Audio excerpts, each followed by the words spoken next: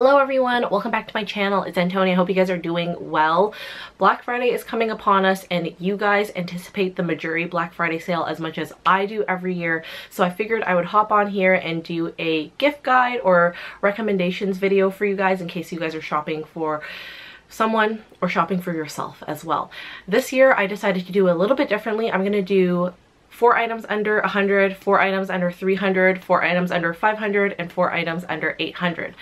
That way there's something for everyone and the price points aren't totally wild. Now, if you follow me for a long time, you know that I am a huge Mejuri fan and I'm so proud that they are local. So they are Toronto founded, they are female founded, and I've been following them since the beginning of time. So just a huge fan in general. I am lucky enough to be one of their affiliates. However, this video is not sponsored in any way. They don't know I'm making this video, and I make this video for you guys usually every year because you seem to enjoy it, and I think it's really helpful because these are things that I think are tried and true. Before we get to the goodies, I do want to explain how the sale typically works. This is not official information, but in the past trends, I've just kind of been following that. Hello, future me here coming at you guys because I got some more information about the Mejuri Black Friday sale for 2022.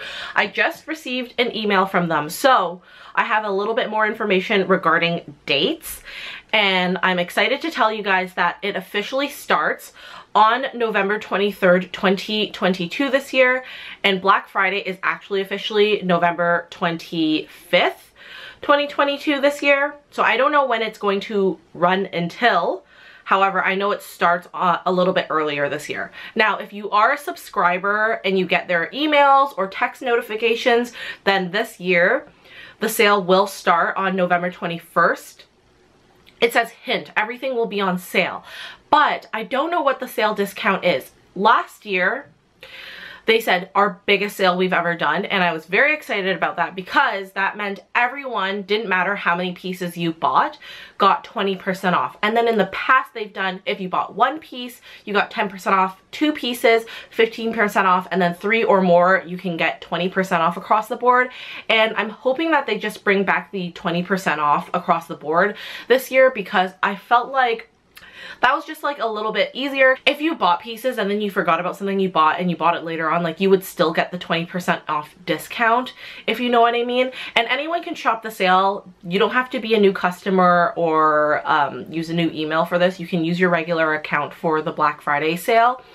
10% off is good, but like you can get 10% off Mejuri throughout the whole year, because if you shop, like if you use my affiliate link like anytime throughout the year, then you can get 10% off if you're a new customer or you use a new email, you know what I mean? But you know, like especially for those big ticket items, if you're buying something like a little bit more expensive than you typically would be buying, like 20% is a huge savings. So I'm really hoping that they're going to do 20% again, but once again, I don't know if they are or not. I will have the Mejuri sale linked down below for you guys. You can just shop the sale. When it goes live, I will have it linked for you guys. I do want to mention as well, if you are shopping the sale and you are looking through my picks that I have chosen for you guys, everything is well under the price point that I have generalized it for. So items under $100 are already under $100.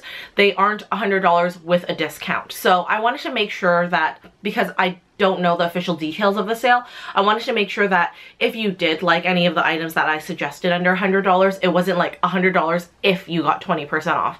It's already under that price point that I've selected. And then once the discount comes in, you'll get even a bigger savings.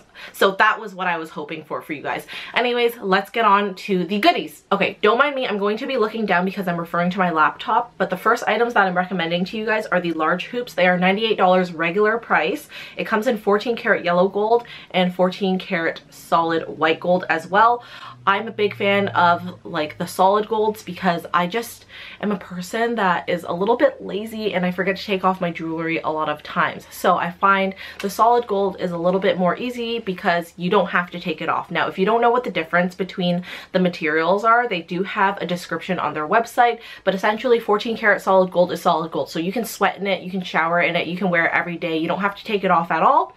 But if you do go for their 18 karat gold vermeil, it's a little bit different. Vermeil is 18 karat gold layered over sterling silver. So because there is that layering, you have to be a little bit more careful. So definitely take it off if you're going to be washing your hands or sweating or anything like that, because you do have to take care of it a little bit more. You have that underlying sterling silver. You don't want the 18 karat gold to like chip off or anything like that. That being said, they also do have regular sterling silver. If you find white gold is a little bit too pricey, sterling silver is great because you can also wear that day to day and it will not tarnish. It will kind of oxidize from my experience with just sterling silver in general, but all you have to do, and Mejuri provides like little polishing cloths, is just polish it off. But you can wear sterling silver like in the shower, sweating, everything like that. It's all good. Love the large hoops. I actually have them on my list as well. I think they're very like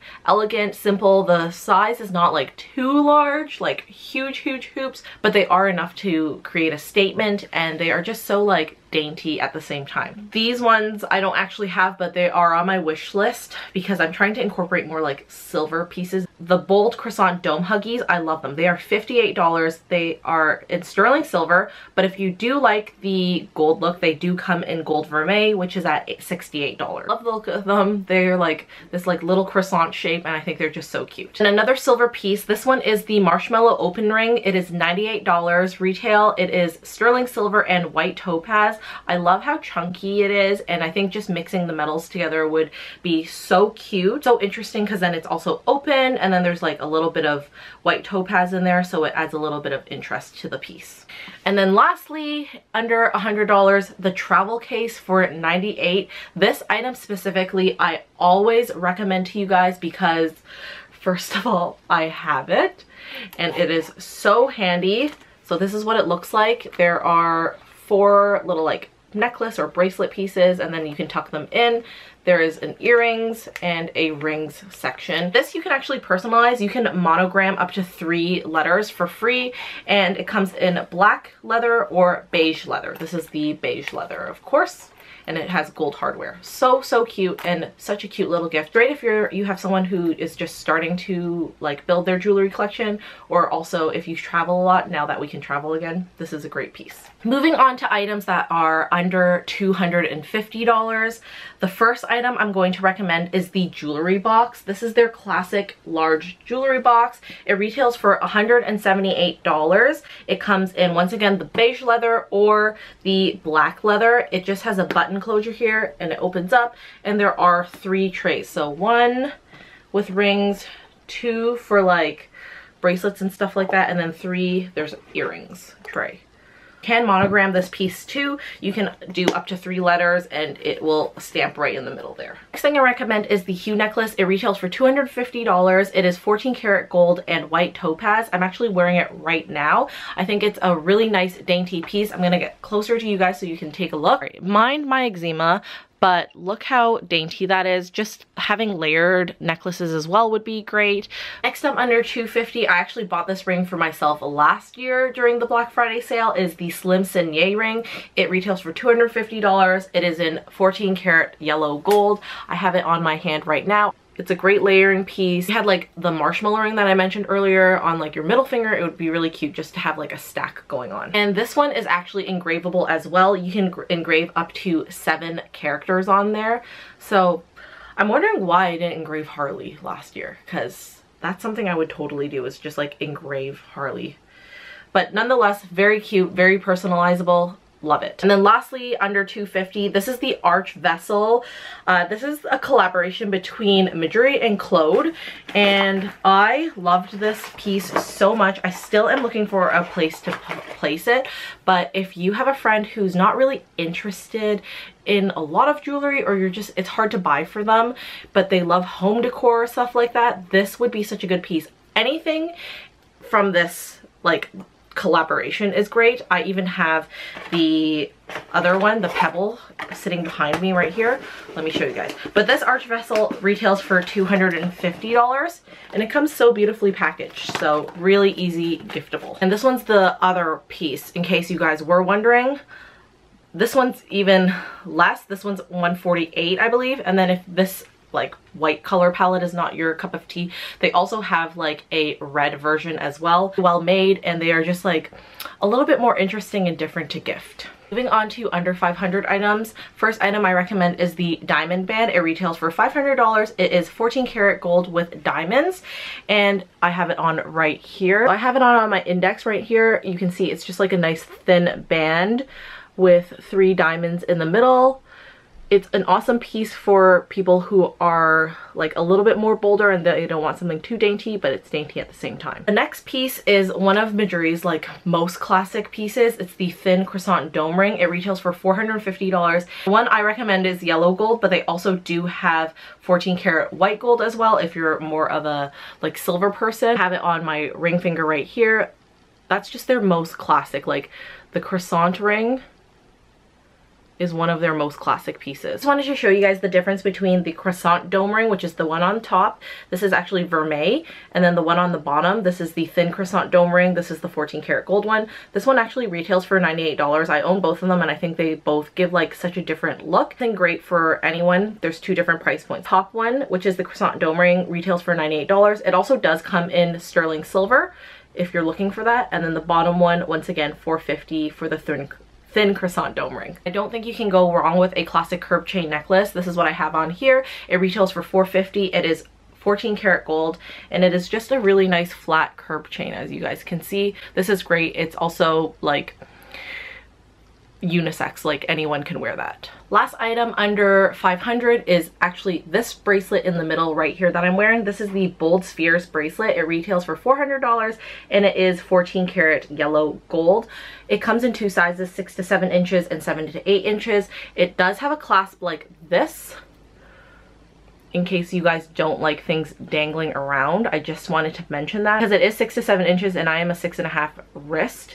That's why it is like that. So you will have like this little piece dangling. If that bothers you, that's something to note. And it actually reminds me of a Tiffany & Co bracelet that I have, and this one is just like a gold version. I really like it. I love the little beads on it. Are at the last leg of it. I have 4 more items to recommend to you guys. These are all items under 800. The first one being the Charlotte ring. This retails for $750. It is in 14 karat yellow gold, and I love that it looks like a little cake. I'm a big fan of the croissant line and the Charlotte line. I think they are so cute. I love how it looks like a little cake. It is like a big, really bold piece. Next to it, you can see I have the heirloom ring. This is $700. It is 14 karat yellow gold and honey quartz. If yellow is not your cup of tea, they have a blue topaz version and also a garnet version right now. So I like yellow because Harley is a yellow lab.